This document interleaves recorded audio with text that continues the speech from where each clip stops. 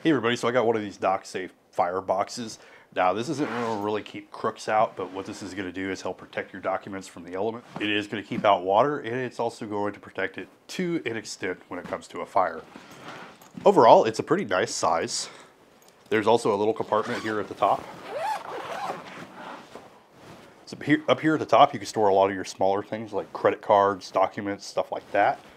And then you got like a tray that you can easily put a bunch of stuff in. And in our main compartment, which will be used for your files, and then you got a little spot that you can put stuff here as well. And you can store a pretty decent amount of file folders in here.